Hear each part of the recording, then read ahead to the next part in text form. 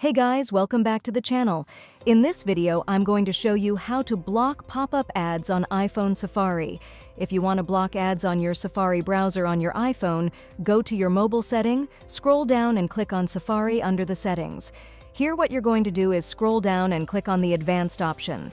Here what you're going to do is see the website data and JavaScript, web inspector and all these things. Click on Experimental WebKit features and then scroll down, block this option for block top-level redirects by third-party iframes.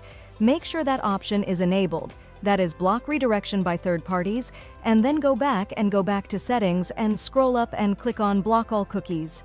Make sure you block all your cookies on your Safari browser so that ad tracking softwares don't collect your cookies. And then make sure that hide IP address from trackers is enabled. Make sure it is set to from trackers. Here, by following these steps, no one will be able to track you and give you some ads and pop-ups on your mobile phone. Then go to extensions and make sure that no ad extension is installed on your mobile phone. By following these steps, you can block pop-ups and ads on Safari. That's how we can do it. Like and subscribe if you found this video helpful.